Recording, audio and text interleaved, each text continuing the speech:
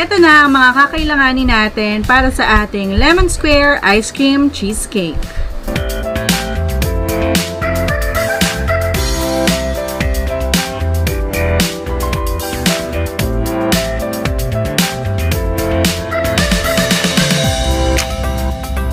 Bali yan, nabalatan na natin ang ating lemon square.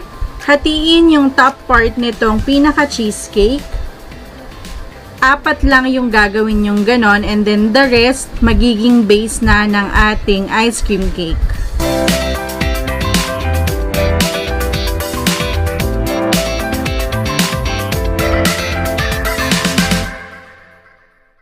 Ito na yung 4 na tinanggalan natin ng top part, at ito yung 4 na natira. Ngayon naman, durugin na natin.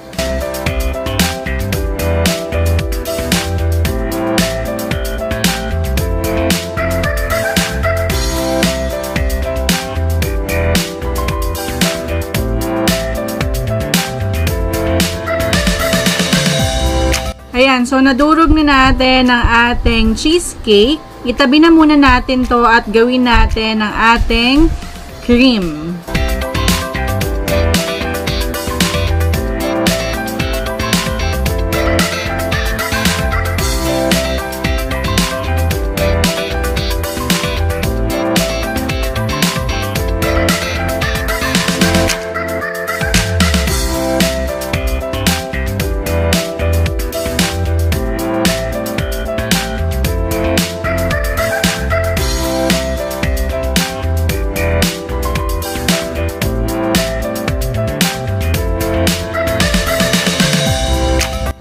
Kunin na ang inihandang grated cheese at ihalo na rin.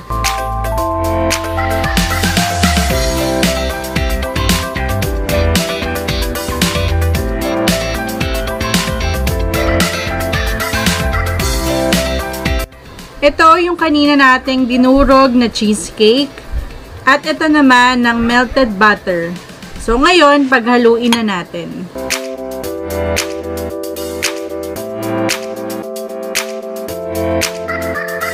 Kunin na natin itong ating gagawing lalagyan. So, ito ang gagamitin ko, yung may lemon square na baonan.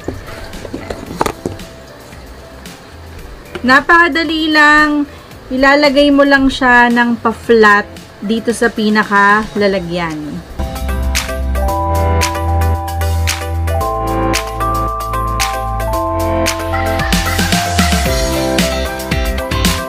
Ito na yung magiging ating base.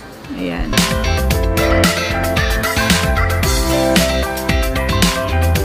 Ilagay na natin itong ating milk cream.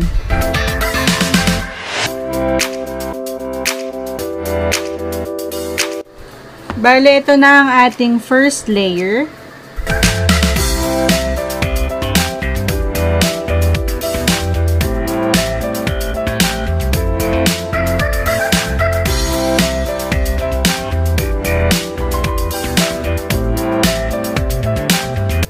Ito na yung natapos nating layered cake. Then, kung natatandaan nyo, ito yung tinanggal nating top ng cheesecake. Ngayon, puputol-putulin natin ito at ilalagay natin sa pinaka-top ng ating ice cream cake.